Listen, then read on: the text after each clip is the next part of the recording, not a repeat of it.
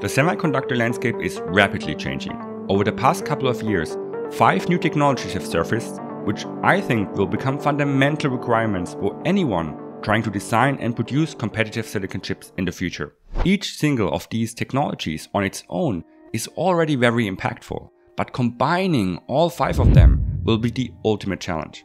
And that's exactly what AMD is trying to do with its next-gen HPC and AI accelerator MI300. Let's take a closer look at what these 5 important technologies are, how AMD is using them for MI300, and what all of this has to do with the race to the first Zettascale supercomputer.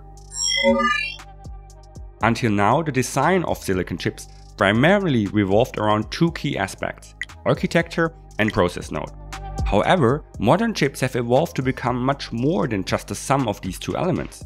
Architecture and process node have expanded to encompass broader overarching concepts. This shift has given rise to next generation technologies. Number 1 won't be a surprise for you if you have watched this channel before. It's chiplets.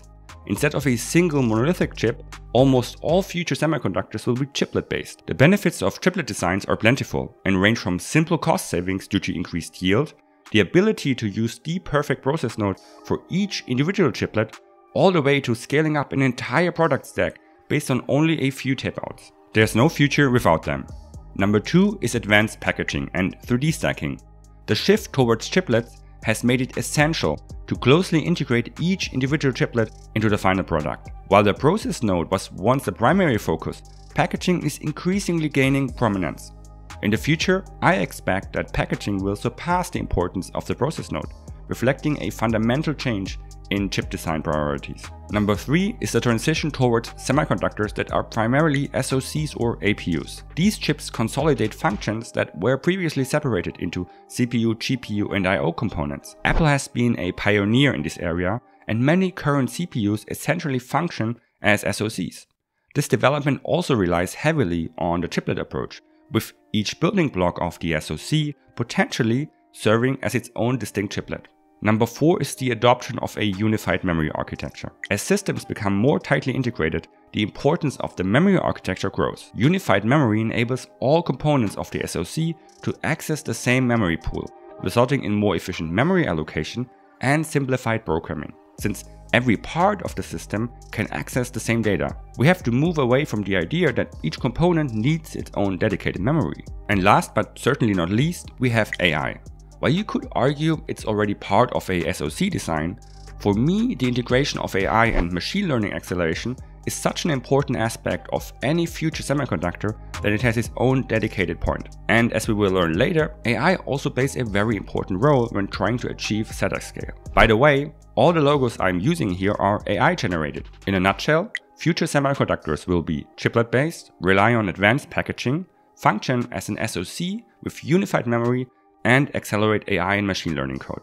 AMD's MI300 is such an interesting product because it's the first of its kind to incorporate all 5 technologies. Before we dive into each of these technologies and examine how the MI300 implements them, let's briefly review the specifications. AMD's Instinct accelerators are designed for supercomputers, and as such MI300 is targeting the HPC and AI market. Its predecessor, MI250X, powers Frontier, the world's first exascale supercomputer. I've talked about very large chips before, but compared to MI300 and its 147 billion transistors, all other chips seem tiny. It's truly a monster of a chip and easily outclasses Intel's 100 billion transistor Ponte Vecchio or Nvidia's 80 billion Hopper GPU. These numbers are a clear indication of AMD's ambitions for MI300. And while we don't have an official die size yet, MI300 will use well over 1000 mm² of active silicon. In total, MI300 combines more than 10,000 CDNA3 GPU cores with 24 Zen 4 CPU cores, lots of I/O, lots of cache, and 128 GB of HBM3 memory. The whole chip is manufactured in a combination of TSMC N6 and N5 process nodes, which brings us right to the first of the 5 technologies: chiplets. Just by looking at pictures of MI300, the complexity of its chiplet design isn't really apparent. It doesn't look that different to its predecessor MI200, with what seems like 4 medium-sized dies in the middle surrounded by a couple of smaller chiplets, most likely the HBM3 memory. But this appearance is very deceiving because what we are looking at is the absolutely crazy combination of a large interposer with 4 6nm base layer dies on top of which AMD stacked another 9 5nm chiplets. To round it off, the interposer also connects 8 16GB stacked HBM3 memory modules and another 8 smaller unidentified chips, most likely spacers used for physical integrity. To understand the complexity of this layout, let's take a look at this mockup AMD provided. The foundation of MI300 is the interposer. It connects the HBM3 memory and the base chiplets. The marked area in yellow might not be the exact size, but it's good enough to understand the concept. On top of the interposer, we have 8 stacked HBM3 memory chips, each adding 16GB for a total of 128GB of memory. On pictures of the physical chip, we can see smaller chips sitting in between the HBM stacks that aren't present in this illustration, which means they are most likely inert silicon used as spacers and don't have any active functionality. Next are the 4 6nm base chiplets marked in pink. They sit on top of the interposer and underneath the 5nm compute chiplets. Since the base chiplets are active silicon that most likely houses I/O functionality and cache, AMD is using true 3D stacking.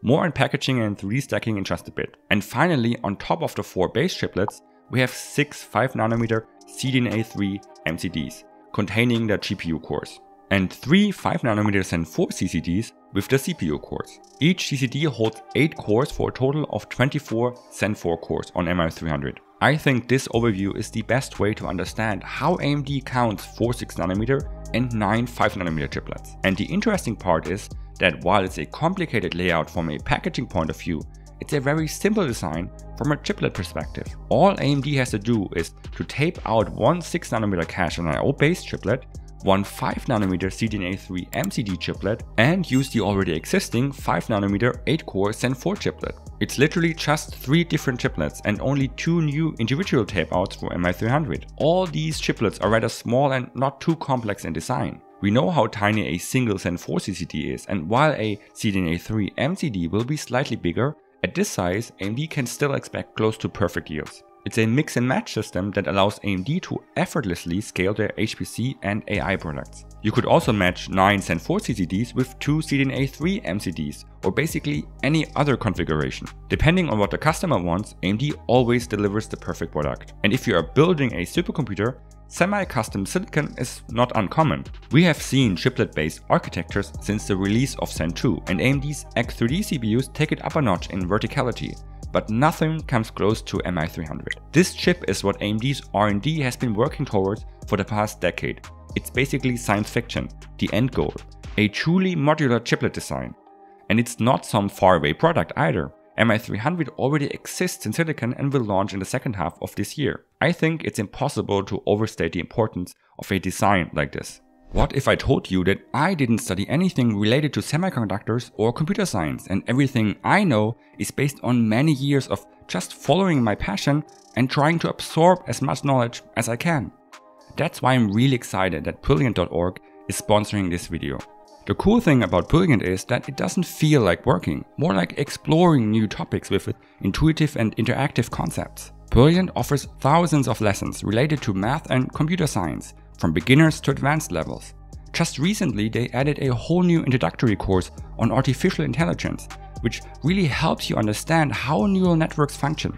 AI stops being just magic and turns into this tangible thing that you now understand.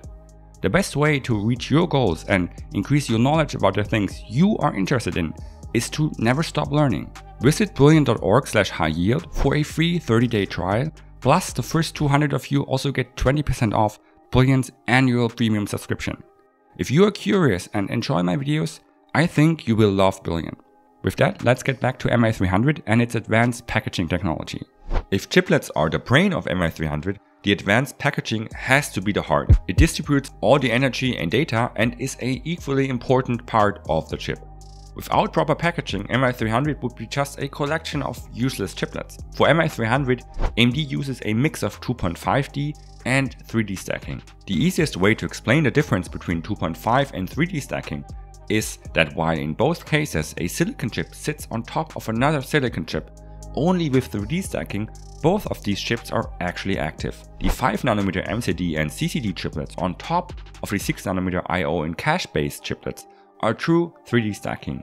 while the HBM memory on top of the interposer is 2.5D. It's vertical, but the interposer is only used for data and power routing. A really interesting aspect are the 5nm compute chiplets, which sit on top of the Infinity cache located in the base layer, while AMD's 3D cache has it the other way around. On the 7950X3D, the cache chiplet sits on top of the CPU chiplet, creating rather interesting engineering problems, something I extensively talked about in my previous video. MI300 proves that AMD has the technology to implement a reverse stacking method. Currently, we can only speculate on the specific 3D stacking technology AMD and TSMC are using to enable MI300. The first thing that comes to mind is the same TSMC SoIC and TSV based technology as used in Zen 4 X3D, where the base chiplet would use TSVs to directly wire into the compute chiplet above. The only question is if this method provides enough bandwidth and if it's the most efficient and cost-effective solution. Another way would be using the large interposer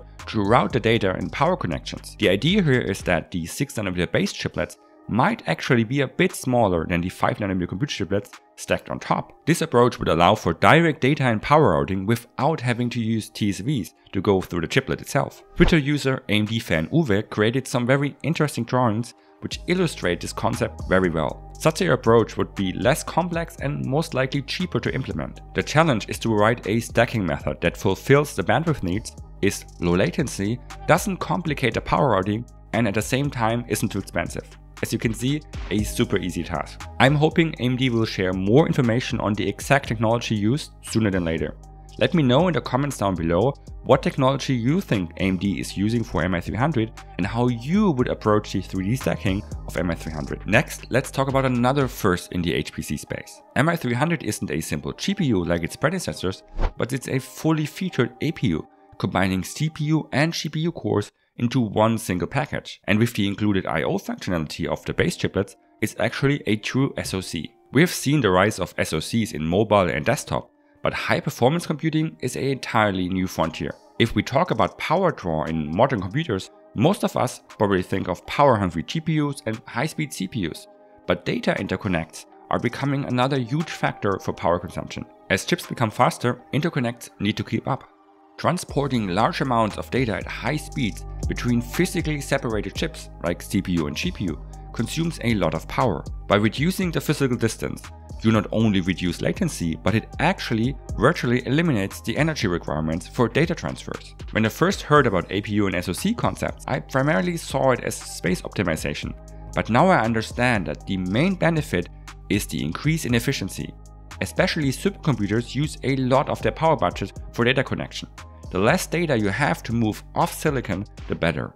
With MI300's APU approach, not only will the interconnect power usage decrease drastically, but motherboards also don't need to be as complex.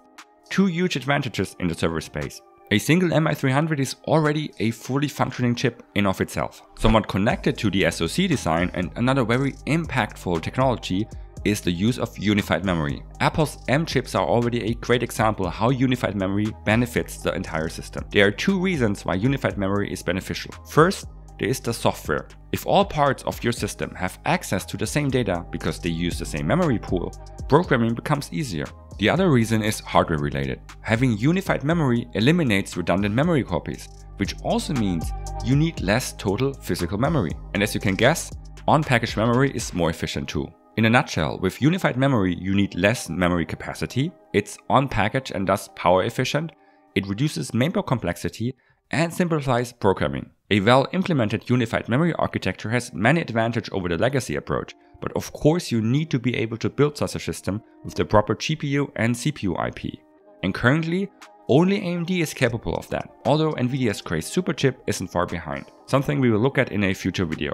On the topic of Nvidia, let's talk about AI acceleration. Artificial intelligence and machine learning are currently the #1 topic in tech, and there's only one company that's clearly leading the pack, Nvidia. With MI300, AMD is trying its best to catch up. CDNA3 focuses on machine learning acceleration. AMD claims up to 8 times the AI training performance and 5 times the AI power efficiency.